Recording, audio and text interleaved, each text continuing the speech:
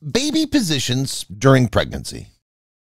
During pregnancy, a developing fetus will move into several positions. As labor approaches, most turn so that their head is down.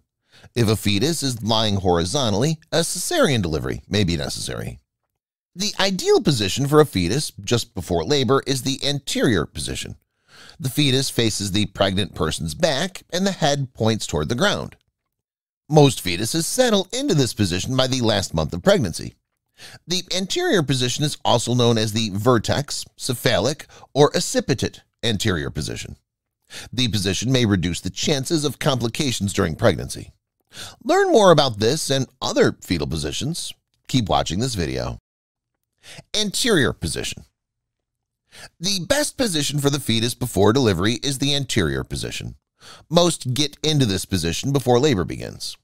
The fetus's head is down in the pelvis, facing the pregnant person's back. The fetus's back faces the person's belly. This means that the fetus's head can tuck in, with the top pressing down on the cervix. This encourages it to open during labor. Depending on where in the womb the fetus is, the doctor or midwife may describe the position as left occiput anterior, or LOA, or right occiput anterior, or ROA. Posterior position. This is known as the back-to-back position. The fetus's head points down and its back rests against the pregnant person's back. In this position, it can be difficult for the head to tuck in. This can make passing through the smallest part of the pelvis more challenging and lead to a slower labor and a backache for the pregnant person. A fetus may be more likely to end up in this position if the person spends long periods sitting or lying down, which may be the case if a doctor recommends bed rest. The back of a fetus's body is heavier than the front. A person can encourage the fetus to roll into the ideal position by leaning in the direction in which they want the fetus to move. Transverse lie position. This involves the fetus lying horizontally. Most do not remain in this position in the weeks and days leading up to labor.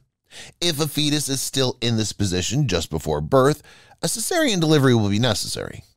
Otherwise, there's a risk of medical emergency known as umbilical cord prolapse. It involves the umbilical cord entering the birth canal before the baby. Breech position. In a breech position, the baby is positioned with its buttocks or feet facing downward instead of the head. This is different from the more common vertex or cephalic position, where the baby's head is down and ready to enter the birth canal first. Breech presentations occur in about 3 to 4% of full-term pregnancies. There are 3 different types of breech positions. Frank breech. In a frank breech position, the baby is positioned with the buttocks down and the legs extended straight up in front of the body, with the feet near the head. The baby's head is typically higher up in the uterus. This position gives the appearance of the baby sitting with its legs pointing upward towards its head, creating a characteristic V shape. Complete breech. In a complete breech position, the baby is positioned with the buttocks down and the knees bent, so the feet are close to the buttocks.